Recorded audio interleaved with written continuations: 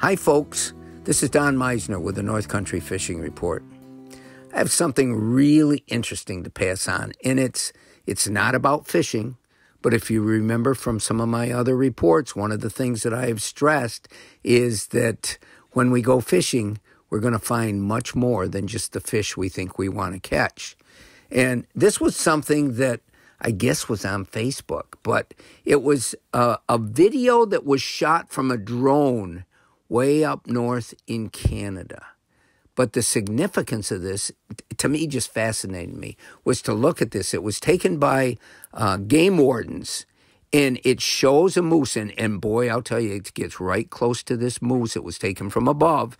And this bull moose was standing there, and all of a sudden, it just started quivering. Its whole body shaking back and forth. And the best thing I can tell you to compare it with is if you've ever seen a dog that comes out of the water. Once it comes out of the water, it wants to get that water off us. Just like we reach for a towel, the dog will start just shaking back and forth to shake that water right out of its coat. And this is what that moose started doing. It started shaking just like a dog. And lo and behold, within a few seconds, both of these huge antlers went flying off its head onto the ground. The moose didn't give another look. It did a final shake, and off it went into the woods.